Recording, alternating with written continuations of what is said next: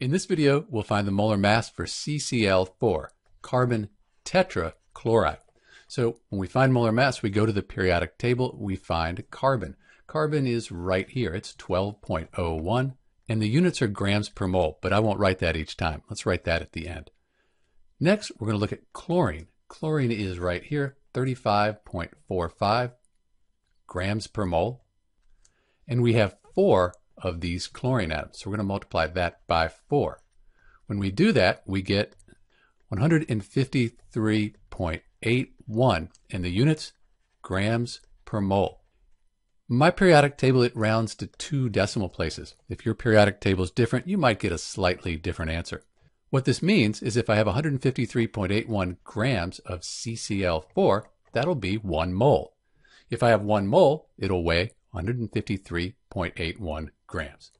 This is Dr. B finding the molar mass for CCl4, carbon tetrachloride.